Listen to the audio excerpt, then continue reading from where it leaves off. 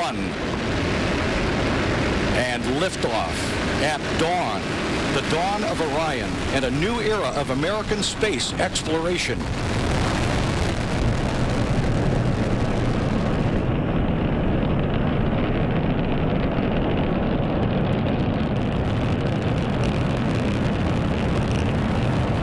Good engine control on the first stage. Passing 25. As you heard, it is called Orion. It is at the top of this Delta IV rocket, and it is going to space for the first time. It looks a lot like the old Apollo capsules, but it's much bigger, a yard wider on the bottom.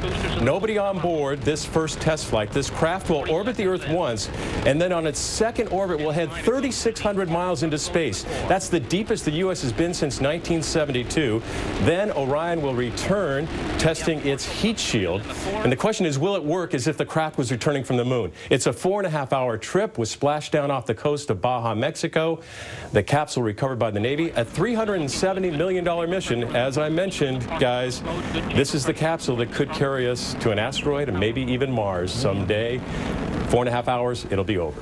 And there it is one more time. It's always so thrilling to see those liftoffs. It really is. We are witnessing what could be the future of space travel. How long is it supposed to take, that whole process?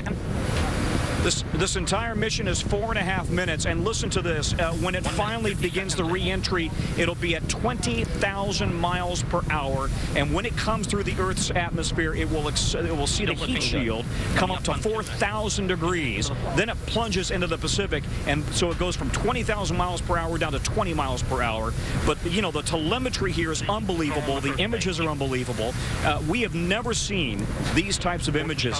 One important note, the space shuttle orbits at 250 miles above the Earth. They're going to 3,600 miles above the Earth. Wow. Something to marvel at this morning. Cool. Tom Costello, thanks for being there and bring it to us live.